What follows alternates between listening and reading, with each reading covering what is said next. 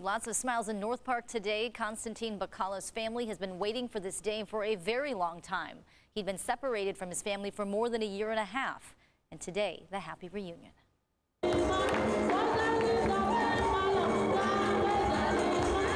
J'ai ressenti la joie. I felt joy.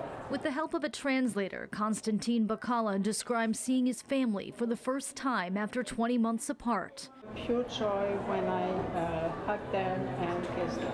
It's been a long road to get to today. Bacala and his family fled the Democratic Republic of Congo back in 2016. His wife says her husband was targeted because of his participation in an opposition party that promoted democracy in the country. Once they arrived in the U.S., Bacala was separated from his wife and kids and sent to a detention facility in Georgia.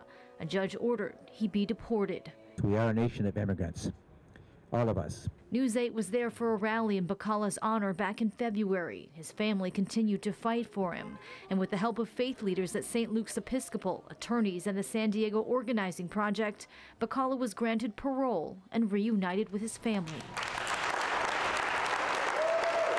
Through a translator, his wife told the congregation, I'm very happy because God has opened the heaven and has taken a look on my family. His oldest daughter, Marie-Louise. I don't know what to say, but I'm just very happy. Happy that her dad will be with them for her 18th birthday. My birthday will be next month, and my dad is here. You know, I'm very grateful. Their message to others. Whatever is your situation, just remember that you are not alone. And Bacala's case is far from over, however, though his case has been transferred to California. He doesn't have a hearing date set yet. So for now, his family waits.